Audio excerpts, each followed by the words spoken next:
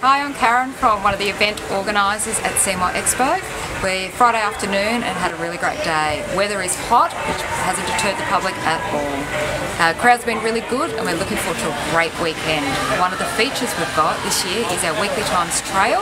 What you do is you walk through the gate, you collect a passport, you've got to go around 16 sites to be stamped, and you go in the draw to win the major prize of $5,000 worth of goodies. Such a great revenue for everybody to receive. So hopefully see you down here over the weekend.